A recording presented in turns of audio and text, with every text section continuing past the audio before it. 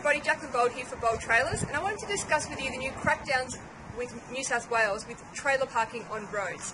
Now, sure, we can all agree that local councils do have problem spots where trailer parking on roads can be a bit of a problem, and they're kind of almost just dumped there. But how are they actually going to police this and manage it? That's still the unknown question. Now, many of my clients actually come in to see us because they're actually really concerned about being fined for this, especially those who do move their trailers but find that when they still return home, they're still parked in the same spot even though they've been using them. So there are actually 3 ways that you can avoid getting a penalty from this new government crackdown. One is to actually install a swing-away drawbar on your trailer. What that actually does is it will shorten the drawbar so it fits in your garage and any other storage space that you may have on your property. The second one is to frequently move your trailer.